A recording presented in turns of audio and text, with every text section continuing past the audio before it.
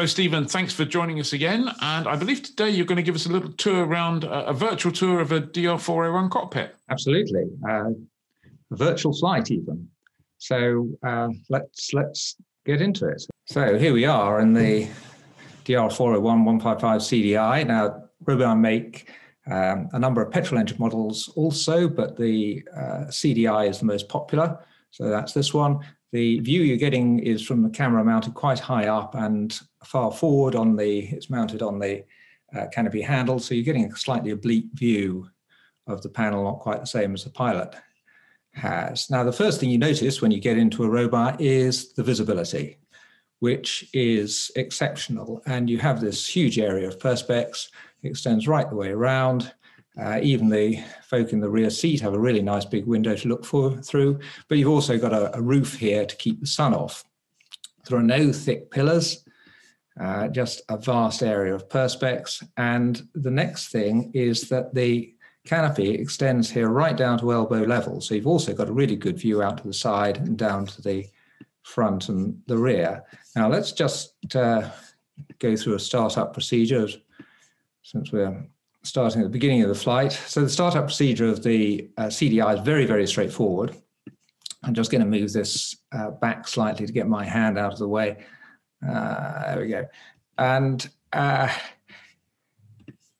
it's just a matter of applying the brakes. So you pull up a knob there whilst the toe brakes are applied. Then the power lever will be on minimum. The flaps are up. The fuel pump here is going to be switched on. Then it's just battery master on, engine master on. You wait for the glow light to go out, turn the key, and the engine starts immediately, every time, hot or cold, no fuss. Then you can do your post-startup checks while the engine warms up. Then it's just a quick FADEC check, an alternate air check. The alternate air lever is there, and you're ready to go. Now, in flight, the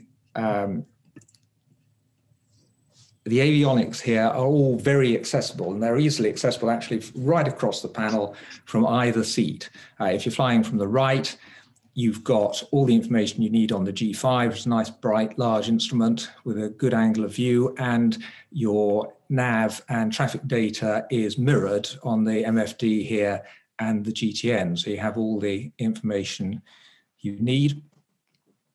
The workload is very low indeed. The diesel engine only has one lever. No carburetor heat, no mixture control. That's all handled by the FADEC, as is the pitch of the propeller.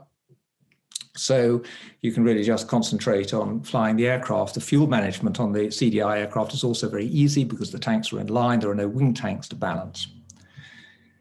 It's a very quiet aircraft because it's got a water-cooled engine. The vibration is very low, partly because of the water cooling, but partly because of the airframe material, which is really good for absorbing vibration. And the engine has a really efficient silencer.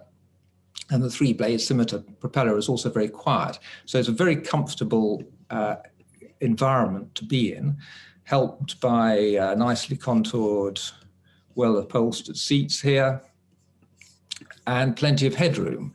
I'm looking down slightly here, but I'm very nearly 6 foot, just a half centimeter off, and you can see I've got plenty of headroom here. But for really tall people with long torsos, we can gain another 9 centimeters of headroom. So we can incorporate people of pretty much any size. So there you have it. It's an aircraft that's super nice to fly. It's quiet, it's comfortable.